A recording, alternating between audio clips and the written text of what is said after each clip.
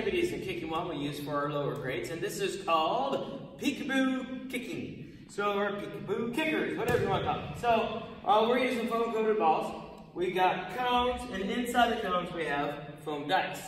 So 1 die per cone, and a bunch, and I mean a bunch of playing cards inside the tubs in the middle.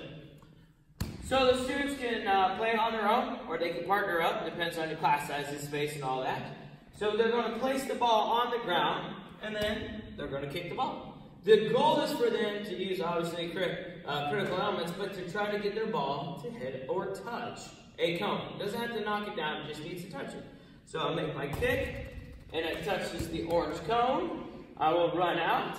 First thing we told our students is to get the ball, because if you don't get the ball, there's a good chance it's going to go somewhere and you're not going to be able to find it. So we say get the ball first, then return back to the cone that the ball touched. Touch this cone, I come back here, I lift it up, and I see I got a 5.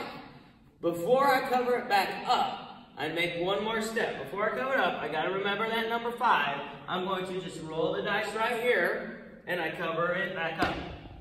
Now, I go to the middle, I had 5 is what I saw as a peekaboo to me. I grab 5 cards, and then I come back to the sideline where I was kicking from.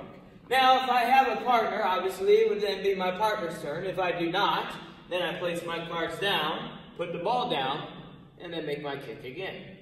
We also told the students when, because it will happen, because we have a bunch out there, it'll hit 2 cones or more. They have to pick 1 cone to look underneath. They can't peek in, and oh, that's a 6, I'm going to take that one.